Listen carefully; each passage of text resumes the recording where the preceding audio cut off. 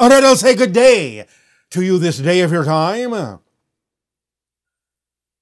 After the transmissions we have delivered for the past 40 years of your time, we now begin a new chapter, having reached the end of one cycle and the beginning of another. The only other question I have at this time, it just dawned on me that like the work you're doing to with First Contact, I was really happy to hear what the announcement you made about the next coming year. My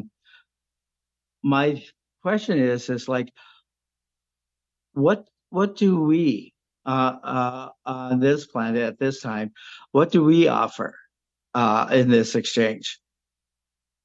Many different things, many different perspectives, ways of experiencing life, ways of expressing your creativity that are different from ours.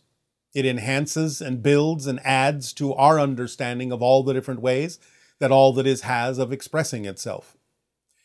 Plus, again, the idea is that in the suggestions that we will deliver in the upcoming transmissions, we will see how you use your creativity to perform these acts for all those who are willing to follow these suggestions, take the actions, and increase their vibrational frequency to be that more aligned with the interstellar alliance. You will come at it from a unique point of view. After one becomes enlightened, is there any steps along one's path of spiritual development, or is this awakening the last step? Enlightenment never ends. There are always different levels to awareness and enlightenment and experiences of all that is.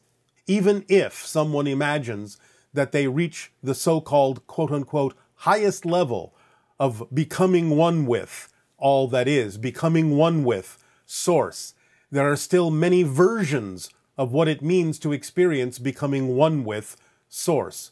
So even becoming one with Source is not the ending of enlightenment or awareness. It is infinite, goes on forever, never ends, there's always something else.